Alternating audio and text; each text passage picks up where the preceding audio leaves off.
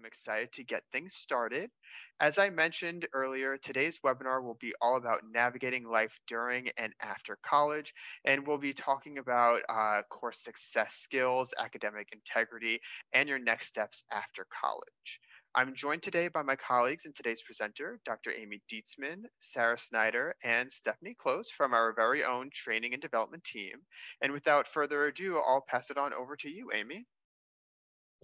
All right, thanks, Maxine. Welcome, everybody. So, as Maxine just said, this is the fifth and final presentation on college readiness and management for high schoolers. If you did miss any of these previous presentations, then please watch them on our YouTube channel because we are talking about all the things you need to know from the point where you're just maybe a freshman or sophomore in high school, all the way until you're getting ready to graduate. Today, we're going to talk about a wide variety of things related to life during and after college. First and foremost, we're going to talk about considerations you should take when you're choosing where to live and many of the resources that are available to you on your campus. But then we're going to get into some of those skills you learn in college that you can take with you for the rest of your life, including teamwork and self-leadership, attention management, which is kind of like a cousin to time management, and how to get into healthy routines that will help you be successful in college and in your life after college. So there are three main options for college living. Some campuses require that freshmen live on campus in the dorms for their first year. All the colleges that my sons considered did have this requirement. However, some schools may allow you to live at home with your parents, especially if you live within a certain mile radius of the campus. And others may have no requirements at all, so you can choose to live off campus in an apartment. Let's talk about the social, emotional, and financial benefits of each of these options. Living at home with your family, if your college campus is close to your home, is a very viable option for many reasons. First off, it is the most affordable. If you can get in on some family dinners, grab a bowl of cereal before you head to class, and live rent-free or low rent, then it's a great option. One thing to consider is that as an adult living at home, you should try to shift that relationship that you have with your family. It's not the same as when you were a high schooler living at home. Ask what you can do to help around the house or take on additional responsibilities. More than anything, open up the lines of communication and don't just expect that you're going to continue living there without any responsibility and everything's just going to stay the same. You want your family to respect you as much as you want to respect them. Additionally, living at home provides many students with a much needed transition period. If you're not feeling really ready for the whole college experience, you can kind of dip your feet in the water a little bit by just doing classes and keeping the rest of your life mostly the same. And this is true if you're going to a community college as well. You are kind of going through a little bit of a transition period and saving some money at the same time. One thing that can be more expensive as a commuter student is the cost for transportation and for parking. This is something we had to learn. Parking fees on many college campuses are pretty steep. You will more than likely need a car and some gas money, so keep that in mind as you're thinking of your budget. On the other hand, off-campus living provides students with the most independence as they are not constrained by school housing policies or meal plans or their parents or families.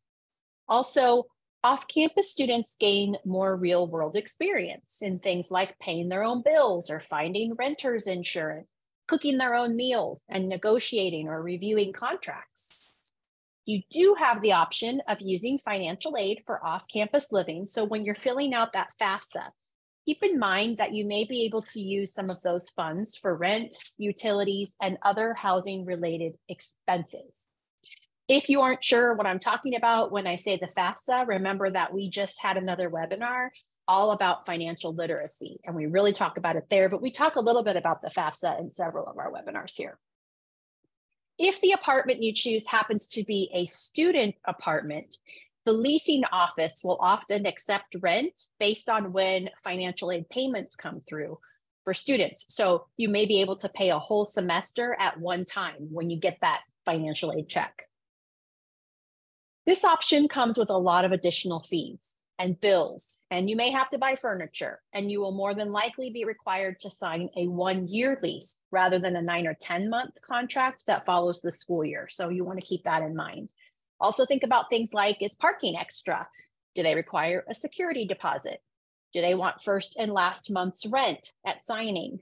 Also consider the travel implications. Is there a bus or a shuttle that can take you to class? Can you walk? Or do you still have to drive and pay another parking fee to park on campus for that year? A lot of times you have to pay for parking at your apartment, and then you'd have to pay for your parking on campus as well. So like you could see a double fee there.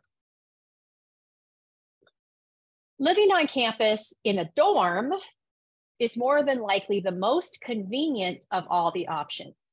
It makes the whole world of your campus feel just a little bit smaller and a little bit more manageable. Megan Chaibanga, Director of Residence Life and Student Housing at the University of New Mexico, said, campuses can be big and intimidating, but when you live right next to hundreds of other students who are also trying to navigate the campus experience, there's a greater chance that you'll be able to make lasting and meaningful connections that can help you on your journey through college and will extend well beyond the time you shared together in the same hallway. Some research has shown that freshmen and sophomores who live on campus have higher retention rates than their peers who live off campus. Retention rate meaning they stay in school longer. And this is because living on campus increases the likelihood that you will get engaged. It's easier to get to events, attend club meetings, go to sporting things, all those kinds of things if all you have to do is walk across campus versus driving from your apartment or your house that's across town. Unlike off-campus housing, the total cost of living on campus is typically all-inclusive. It covers rent, utilities, furniture, Wi-Fi, and a meal plan. Now, this was great for my son, who just finished his freshman year of college, and he was required to live on campus. So he would hit the dining hall 4 to 5 times a day to eat, fill up his drink, he'd grab some snacks. And while the cost of the meal plan seemed expensive at first because we went with the highest level, knowing that he loved to eat, well, when we divided it up by the number of times he visited each day, it was actually a huge cost savings for us. In addition, some schools won't let freshmen have cars on campus. For example, UNC Asheville requires that all freshmen live on campus, but then they include a city bus pass in the cost of tuition, so students can get around town without needing a car. So that's something to consider. Now, since we're talking about getting involved and utilizing your resources on campus when you live on campus, let's move on to what resources there are for you.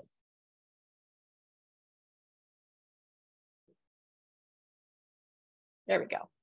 Most schools have writing and tutoring centers. These are excellent resources that you should use.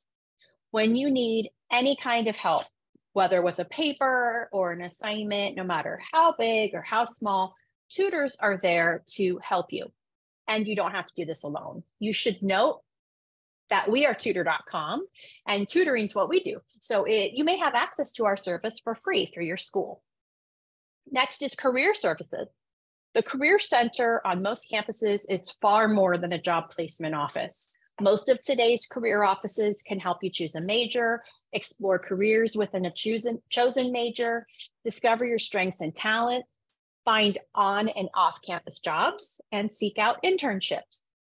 Career centers also offer help with resume building, interview skills, and workplace expectations. So if your school doesn't offer career services, we also have that at Tutor.com, and that's what we are. And then library services. These are super important. I had no idea what a librarian could do for me until I was so much older, but librarians do way more than just hang out in the library. They can help you find resources if you're struggling, looking for something because you're writing a difficult research paper. They can order resources for you if you have a particular journal article or book that you need. They can even help you with search strategies if you can't find anything for your topic and you're just searching all over the online library. They can help you with that. Financial aid offices and advisors are super important to help you figure out your finances. There are all kinds of advisors on most campuses. The main thing you have to do is ask. ask questions, and ask for support. I know how hard that is. College campuses also have resources for students with disabilities, and not just physical disabilities, but they can also assist students who have learning disabilities as well. Your support, if you have a learning disability, does not end when you are just finishing high school. And then there's health resources, even mental health resources. Those are also probably available to you in some way or another. My son gets his allergy shots at his health center on campus.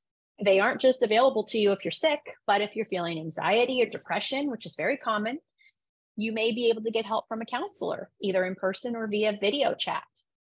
And lastly, there are multicultural student support resources, which may also be available to you and can offer support for minority students or international students, even students who need some support and friends in the LGBTQ community.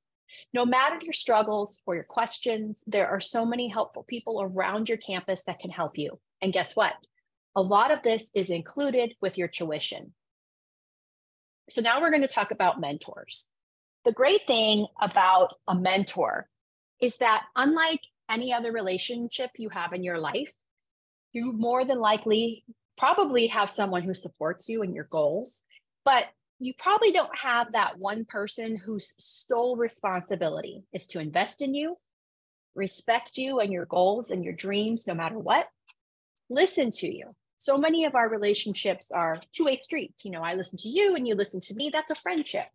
But a mentor relationship is a little bit different because their role is just to listen to you and then show empathy, but then also see solutions and opportunities to your challenges and guide you. And lastly, a mentor should demonstrate flexibility. As you grow and your needs change, they adapt with you. How I met my mentor? Well, this shows how students find mentors. The most common way is in class. This tells me students are connecting to their professors or other class leaders, more likely than not, or perhaps other students who are just more experienced. Others find mentors through clubs or organizations, through jobs or internships, or through formal mentoring programs, which many colleges offer. My son, who I already told you about, just started college. He's about to start his second year. He met his mentor at his summer job before he even applied for college, and his mentor helped him actually write his college admission essay.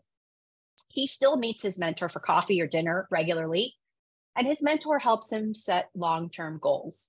This relationship happened completely organically. My son just saw an opportunity to build a relationship. He started asking for advice, and they just grew into a relationship of a mentor and mentee. So be on the lookout for your own mentor. And this graphic from Inside Higher Ed shows how mentors have helped college students. Most give career advice or help students select classes or navigate student life. Others can help you network, decide on a major, or give advice on soft skills, which is what we're going to talk about now. I am going to pass it over to Sarah for some talk about why teamwork is so important in college and beyond. Thank you, Amy. Let's talk about teamwork. One of the reasons for going to college is the preparation that it provides for the workplace. I'm sure you're looking for your degree program to give you the content and technical knowledge that you need to succeed in your chosen field. But also important is the preparation it will give you in making yourself into an attractive candidate to win that first job out of college. Among the top 5 skills employers seek in a future employee and that play a role in predicting an employee's future success, we see these skills: leadership, critical thinking and problem solving, professionalism and a strong work ethic, oral and written communication skills, and teamwork and collaboration. Experience with teamwork is something employers are looking for. They want employees who are already skilled at working together, participating effectively in a team, collaborating effectively with other people from diverse backgrounds, considering new perspectives, and contributing to a community. Employers aren't looking for islands. But Sarah, I don't like working with a team. Well, I get it, I do. Let's look at some common objections to teamwork and then why we shouldn't let them stand in the way.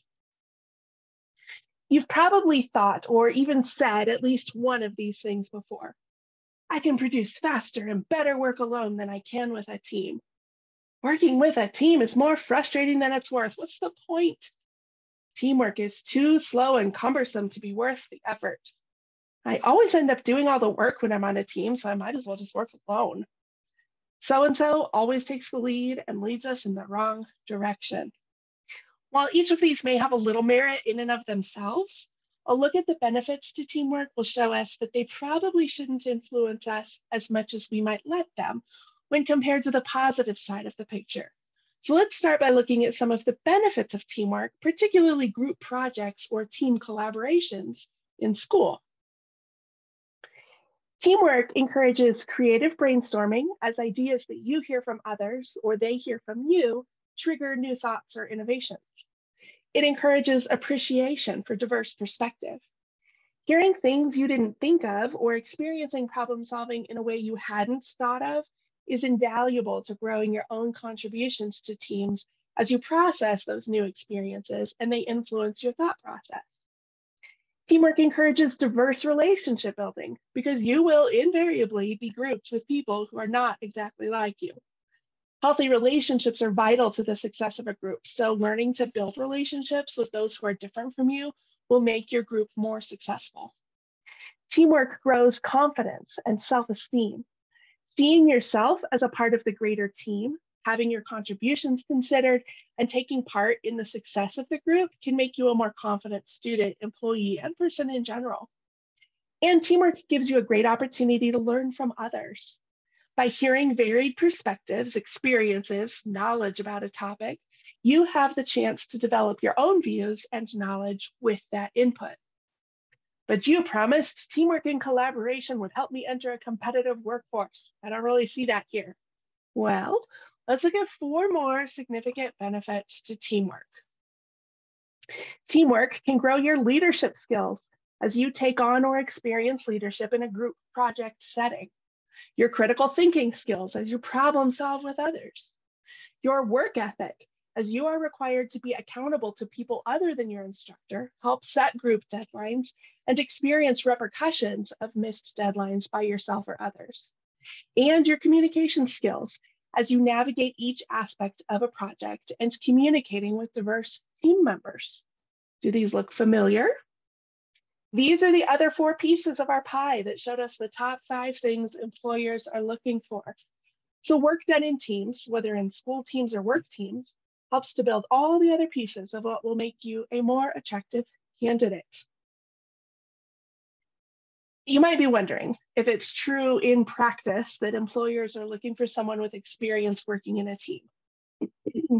One of my responsibilities here at Tutor.com is conducting interviews for new open positions at the corporate level.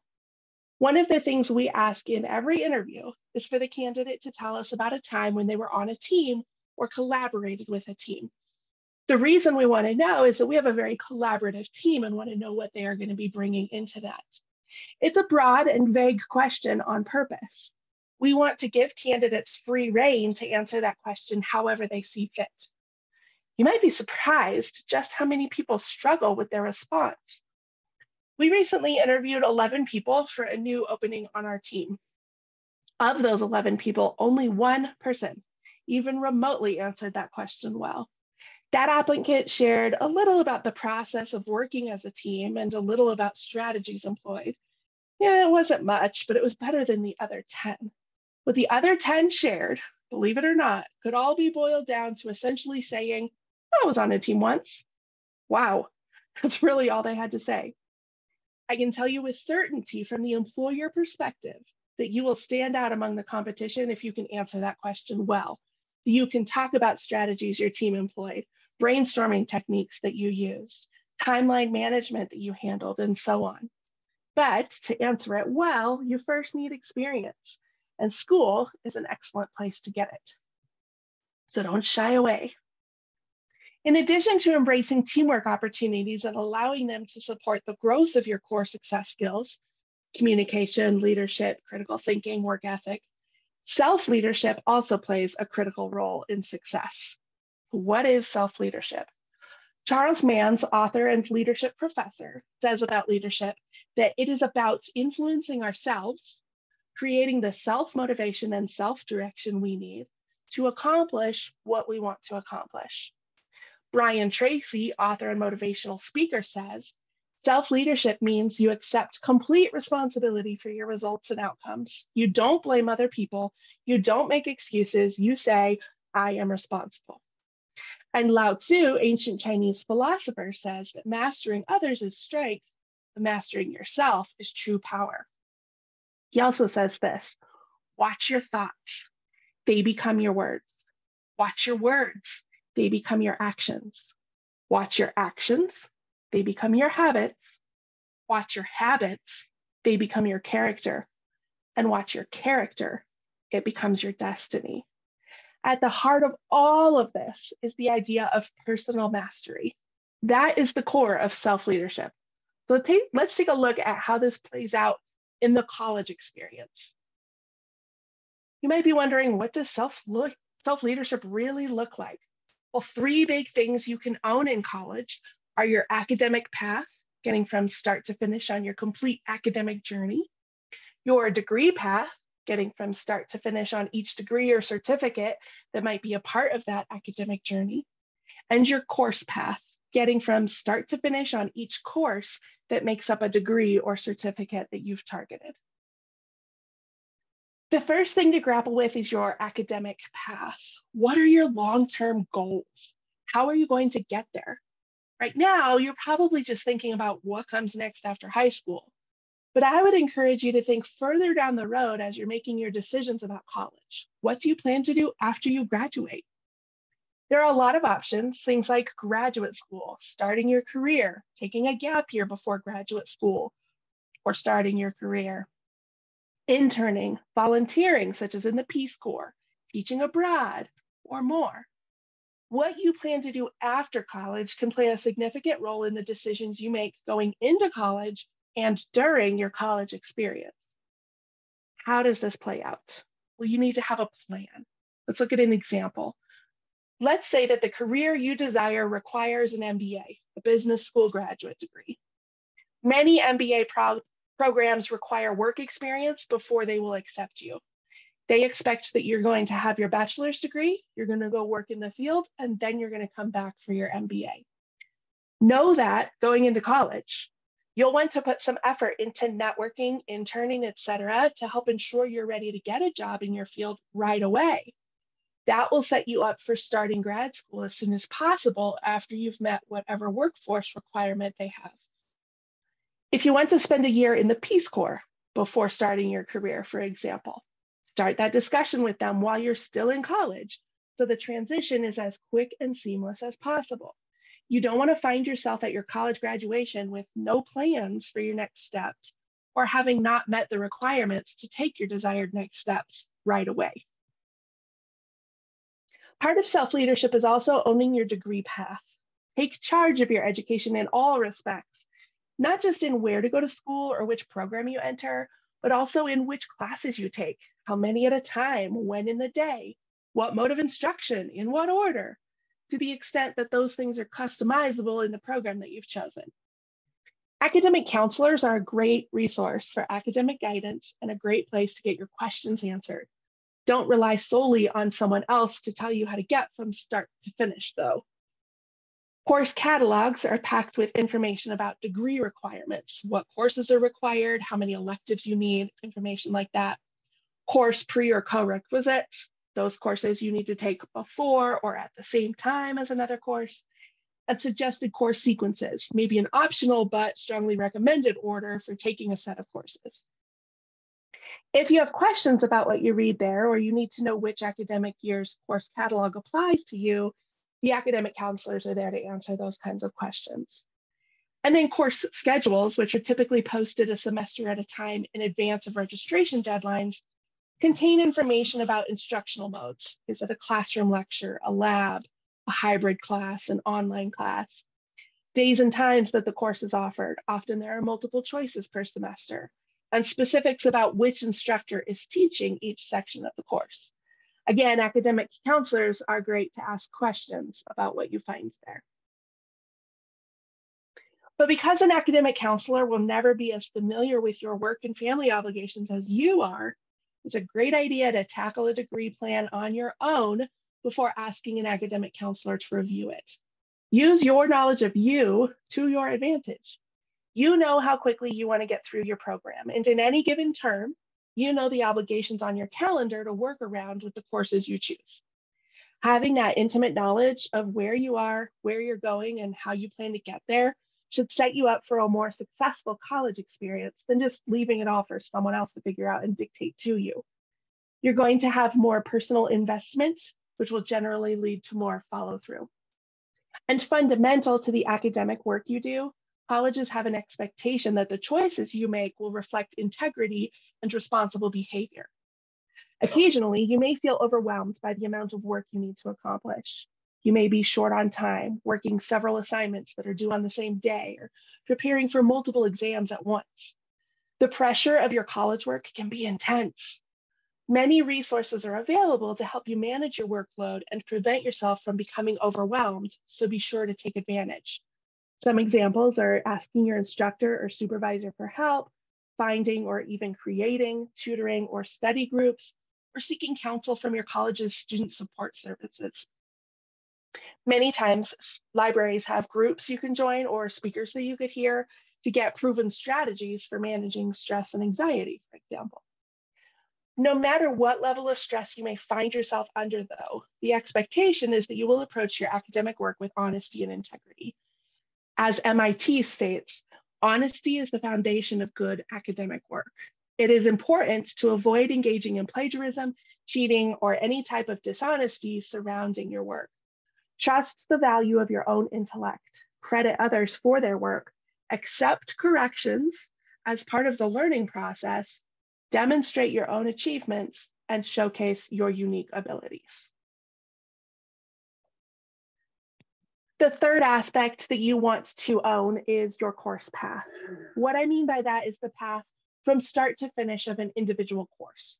Make a plan for how you're going to successfully complete college algebra, for example.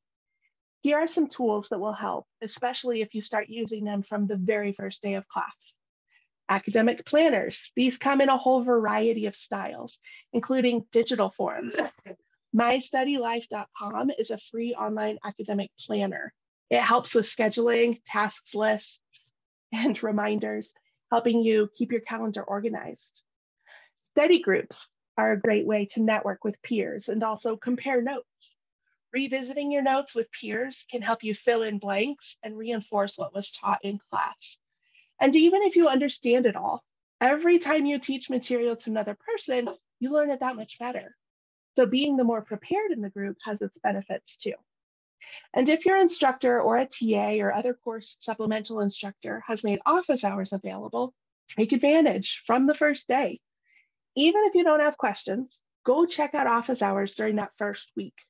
Being comfortable with where the room is and introducing yourself to the instructor or TA during that first week will make it tremendously more likely that you'll take advantage of those office hours later in the semester when you really do need them. You won't have the stress of the unknown added to the stress of not understanding the material.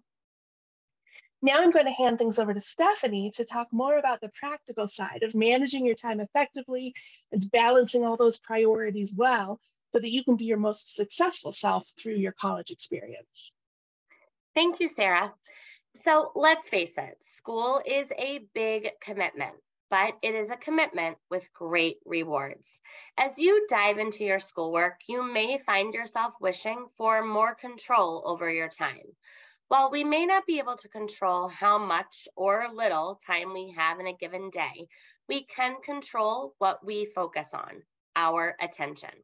So when we say attention management, what does that really mean?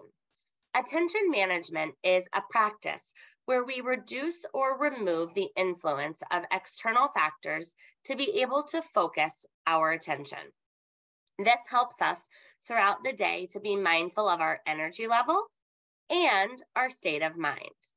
Then we use that focused attention to help control our environment and get things done.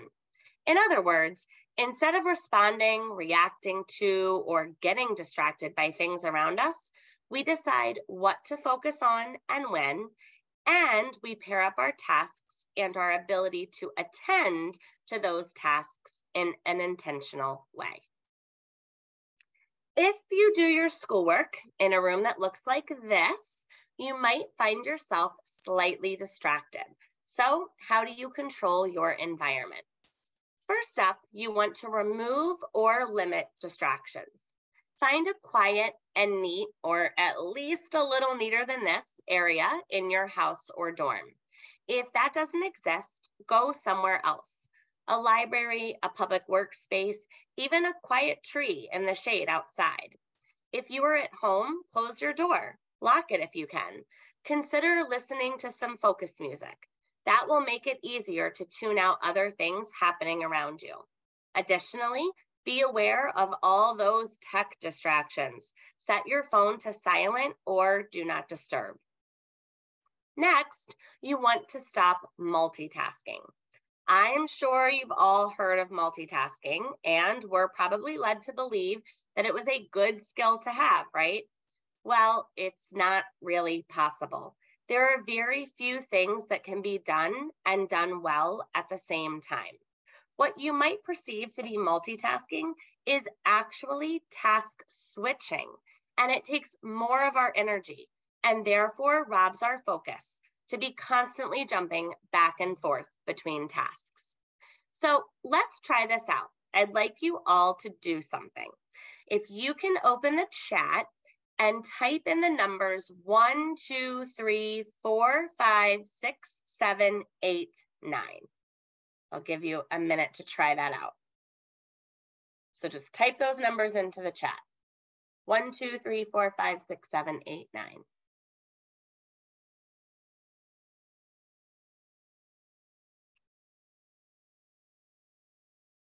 Okay, if you're not typing them, maybe you could even try writing them down.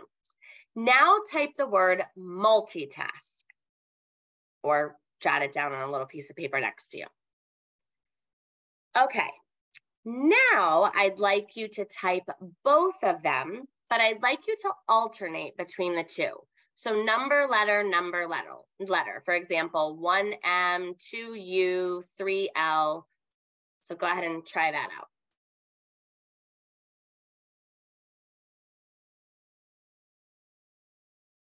That probably feels a little different, right? Maybe it felt confusing, it took you longer jumping back and forth, and maybe you even felt unsuccessful. And none of those feel very good.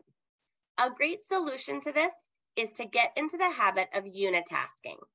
Try to focus on doing one thing for 20 minutes and build up from there. This will promote that focus and mindful attention that we've been talking about. Another concept you can try out is batch tasking. I used to be a notorious instant text responder. A text message or notification would come in on my phone and I would respond right away, no matter what I might have been in the middle of doing. Think about if you've ever been in a conversation with someone face to face. You get a phone notification, look down and start responding, only to leave the person you're having a conversation with standing there staring at you waiting.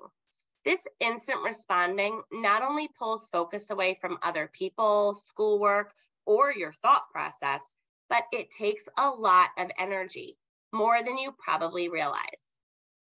Now I use batch tasking. I intentionally schedule a specific time to go through and read and answer a big batch of notifications and texts in one sitting. This allows my brain time to filter out distractions and only look at the task in front of me. It helps me control my environment and naturally increases my productivity and success. As with anything, it's also very important to take breaks. This helps improve your mental health and well-being. It restores your focus and attention, increases creativity, and can prevent fatigue.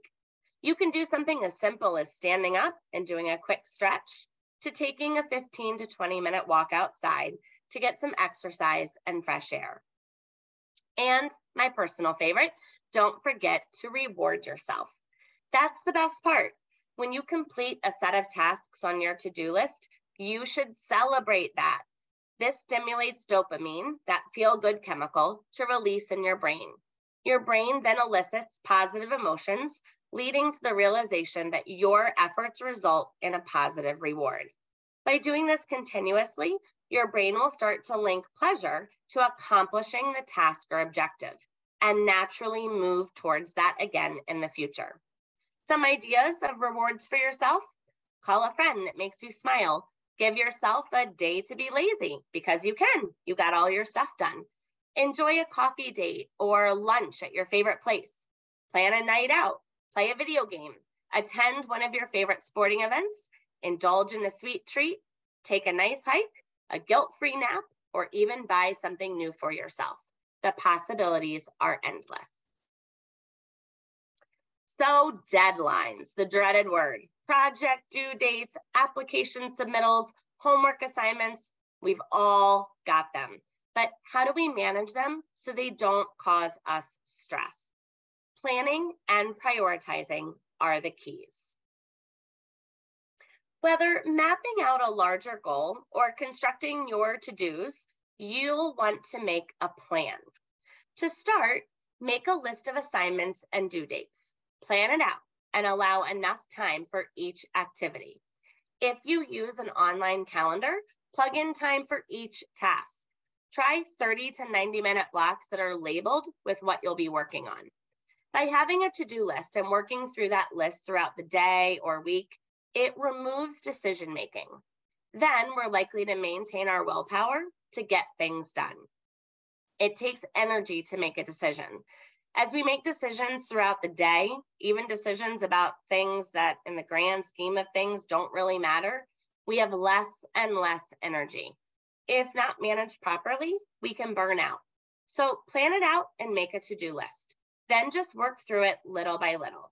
It's like that saying, how do you eat an elephant? The elephant being your giant list of assignments or to-dos. You eat it one bite at a time.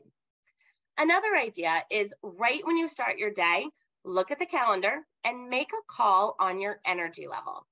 If you put studying in the morning, but you're not a morning person, or you wake up that day and you're not really feeling sharp yet, plan a more enjoyable task, like putting those finishing touches on a project you love, and swap them around.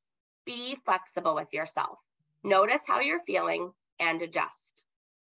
I find that by doing these task blocking strategies, it helps to minimize distractions and limits my multitasking. Then I can focus on that single task I need to get done, which goes right back to that attention management piece that we just discussed. Pretty cool how it all ties together. So we've talked about attention management and deadline management. Now let's talk about putting those together and learn how to manage our time effectively. By learning how to manage our time, we can increase our productivity and our overall success. Learning how to effectively manage your time, especially when there are a lot of distractions around you, is an important skill that will help you the rest of your life. You may have heard of Stephen Covey. He wrote a book called The 7 Habits of Highly Effective People. He says that people who have mastered time management understand where their priorities fall. He created a graphic that breaks down priorities into 4 different quadrants. This 4-quadrant system helps you categorize each task or responsibility so you can focus on improving your relationships, personal growth, and accomplishments. Quadrant 1, or Q1, are the urgent and important priorities. These are things that need our immediate attention and require quick action. The items in this quadrant may be stressors due to their urgency. So being aware of these tasks can ensure you focus the necessary time and effort on them. These may be impending deadlines, time-sensitive goals, or a task involving an immediate risk. Think of this quadrant as the do-it items. Quadrant 2 are priorities that are not urgent, but important. These are tasks that have a direct relation to overall goals and may require planning and additional steps. Q2 is the heart of effective personal management. These are things like building relationships, setting long-range goals, and proactive work. It's all those things we know we need to do that we have control over. People that spend their time in Q2 spend their time being effective and efficient. It's important to note that quadrant 2 still leaves time for recreation and creative thinking. It's not all work. Think of this quadrant as the schedule it items. Quadrant 3 are tasks that are urgent, but not important. These are things that seem to matter in the moment, but they can be removed or at least reduced. These are usually distractions that interrupt your productivity. These are needless interruptions, like those text messages and phone notifications. Some people spend a lot of time dealing with Q3 tasks and confusing them with Q1 tasks. They think the tasks are important when they actually are not. This is why Q3 is called the quadrant of deception. And many times the urgency of these tasks is due to others' priorities or needs and not yours. A good way to differentiate a Q3 task from a Q1 task is to ask yourself, is this task related to my goals? Is this task going to get me closer to graduation? Is this task going to help me get a better job? You can think of this quadrant as the avoid it items. Quadrant 4 is called the quadrant of waste, and for good reason. It contains all your time wasters. These are things that are not urgent or important. A lot of people have a tendency to hover around quadrants 3 and 4. After resolving their Q3 tasks, they enter into autopilot mode and spend all their time in Q4. This can be because they have nothing better to do, or they are procrastinating on the things they should be doing. Quadrant 4 creates no value in our lives whatsoever. Note the word excessive is in this quadrant. It has to be excessive to fall here. A good question to ask yourself if it's excessive is, did that just keep me from doing something I should be doing? Do I feel fulfilled now that I just spent 2 hours on TikTok? If your answer is no, you probably need to cut it down. You can think of this quadrant as the delete it items. There are many benefits of using this time management matrix and categorizing your tasks into these 4 quadrants. You can increase your productivity, have more clear and defined habits, create more of a work-life balance for yourself, and improve your planning skills. So, how do you do it? First, list the tasks you need to complete. You can do it for each day or each week or even for a month, but write them all down in brief but clear statements. Second, include deadlines. After each task listed, include their deadline. Knowing when things need to be done can help you prioritize what needs to come first and what can wait until later. Make a note of deadlines that are quickly approaching. Third, identify the most urgent tasks. Which deadlines are the closest? This allows you to put your tasks into perspective when it comes to prioritizing them. Next, organize by importance. After determining how urgent each task is, order your tasks according to their importance. Then you can place them in their corresponding quadrant. You can then begin using this organization of the matrix to complete tasks throughout your day, week, or month. And lastly, don't forget to assess your productivity. After using this method for a few weeks or a month, reflect on how it went for you. Did it help you manage your time more efficiently? Were you able to be more productive and successful? You can use your findings to adjust as needed and determine if some tasks need to be moved to a different quadrant. Here are some tried and true strategies you can use to successfully make a plan and effectively schedule your priorities so that it works for you. The first strategy, and probably my favorite, is eat the frog, but please don't actually eat any frogs. Author Brian Tracy introduced a concept he calls eat the frog, inspired by a quote by Mark Twain. If the first thing you do in the morning is eat the frog, then you can continue your day with the satisfaction of knowing that it is probably the worst thing that will happen to you all day. In terms of effective living, this means that you complete the hardest task first. You get it out of the way. You'll feel awesome that you did it. And now all you have left on your list are easier items to complete. Another strategy is habit stacking. In James Clear's book, Atomic Habits, he talks all about habit stacking. The idea is to take an existing sequence of habits that you already do and insert a new habit. For example, maybe you would like to start reading more in the evenings. After you wake up and go through your morning routine, add placing in a book on your pillow before you head off on your day. Then, when you get home and you're ready for bed, your book is there waiting for you to enjoy and read. By adding that new habit into what you already do can help you create a new positive habit.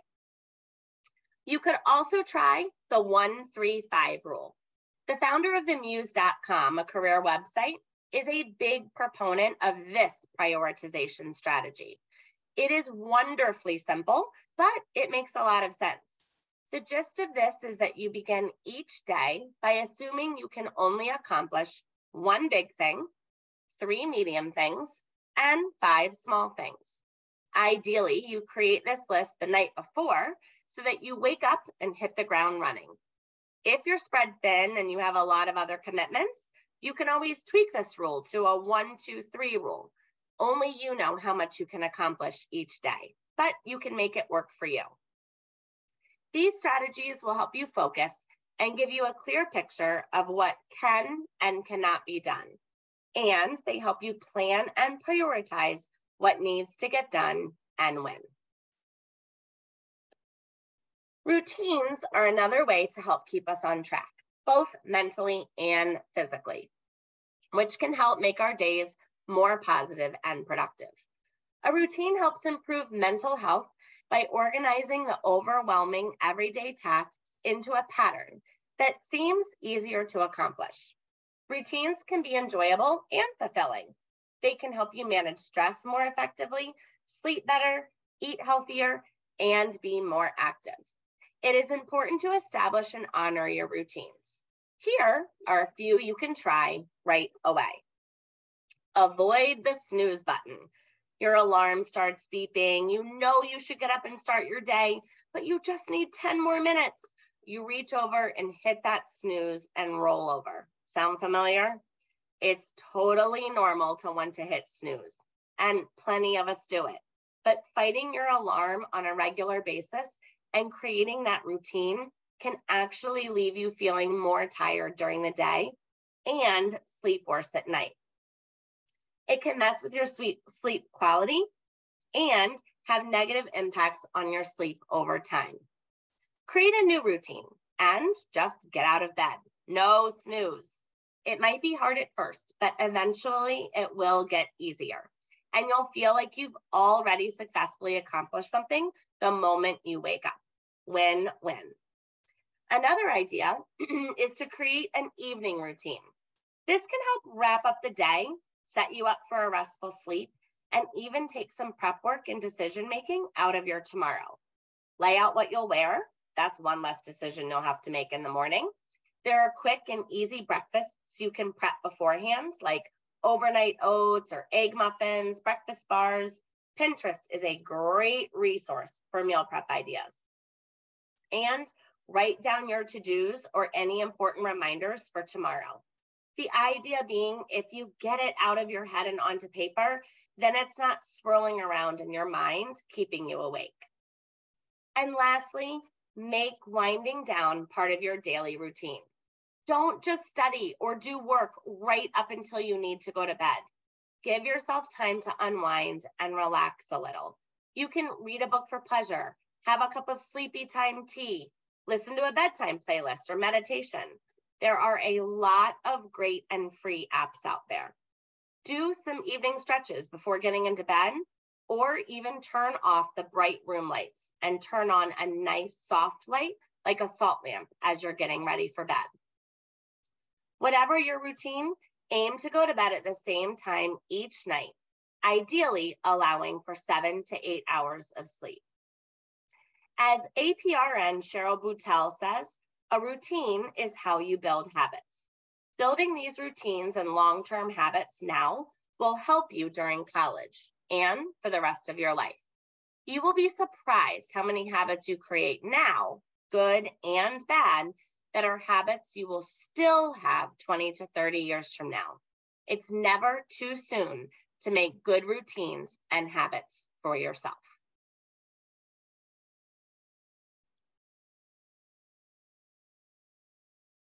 And remember, it's not all about your to-dos.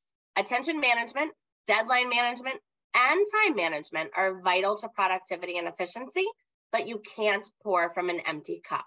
So it's equally important to set aside time to do things that re-energize you. Go outside. I'll be the first to admit this can be a challenge. We live in the day of Instacart, DoorDash, and Amazon. There aren't just a lot of scenarios that require us to leave our cozy abodes, but setting aside time to go outside improves concentration, creativity, and even provides a healthy dose of vitamin D, which is crucial for a functional immune system, healthy cells, strong bones, and reducing inflammation. According to the U.S. Department of Agriculture, being outside in green spaces supports an active and healthy lifestyle, which has been shown to increase life expectancy, improve sleep quality, and reduce cancer risks. But you don't need a study to know that it just feels good to be outside in the fresh air. Don't forget to exercise your mind and your body. Walking is great, it's free and it's easy. You can also stretch, try a sport, take up a dance class, or practice yoga, even if it's from your room. Yoga with Adriene is a personal favorite of mine, and you can find free classes for all levels on her YouTube channel. And don't forget to flex some muscles in your brain too. Take some time each week to do something other than studying, even if it's just a few minutes a day. Pick up reading, solve a puzzle, or enjoy a new hobby. Those popular daily wordles are great for this. And lastly, get involved. Reach out to a friend for coffee, have a regular standing chat with someone you love, even if it's virtual. Get together with some friends that you have common interests with. Volunteer for a cause you're passionate about. Join a special interest club, or help organize something for your community. There are lots of different ways to get involved, and doing so can help you make new friends, establish a network around you, pursue special interests and hobbies, and enjoy a more fulfilling college experience. It provides a very needed break from schoolwork and helps to give you that balance you need in your life. So with this, we are wrapping up the 5th installment of a series about college readiness. If you missed any of these webinars or want to revisit them, you can find them on our YouTube page. And now I will pass this back to Maxine, and we thank you so much for joining us today. Thanks so much, Stephanie. Now, before we get to questions, I do just want to highlight, please follow us on our Facebook, Instagram, and YouTube pages. That way, any of our upcoming webinars, you'll just get some more information about those ahead of time.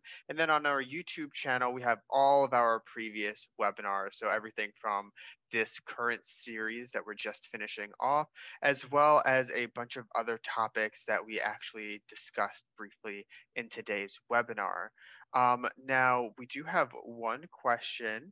Now, Sarah, you mentioned that teamwork and collaboration are super important skills to develop, but sometimes there could be issues within the group. What tips do you have on navigating a group that isn't gelling and as a result may be missing deadlines? That's a really great question. One of the best ways to handle that is prevention, if at all possible. And that comes from setting up clear expectations at the beginning of your work as a team, that this is the way this team is going to operate, and setting out clear responsibilities. You are responsible for this, you are responsible for this, and having someone to manage the deadlines and follow up. But of course, that doesn't always work the way that we would like it to work. And sometimes you do have a little bit of dysfunction in a group. The first thing that you should do is address it directly with the person who you're having dysfunction with. And perhaps it's just a matter of miscommunication, or they have too much going on, and there's other ways that you could reorganize the work so that everybody can participate in the way that matches their strengths and their bandwidth. If it goes beyond that and nothing is being corrected through communication inside of the team, then you take it outside of the team. And then in the case of a college course project, that would involve bringing in the instructor. These are the things that we're struggling with. These are the things we've tried to correct it. It's not being corrected. And there may be things that they can help you with that, but also to make sure that they are aware that you're facing these challenges is really important. Thank you so much. That was such a great answer. And I believe we actually have a previous webinar where we talk a lot about teamwork and collaboration, which you can find Yes. on our YouTube channel. So you can feel free, anybody who's interested in learning a little bit more on heading over there. We go over some really great topics and kind of use case scenarios. Now, it looks like we're coming up to time, so I wanted to thank everybody who joined us today, as well as Sarah, Stephanie, and Amy. Thank you so much for the webinar. Thank you, Maxine. Thank you, everyone. All right, I hope you all have a wonderful rest of the day. Thank you.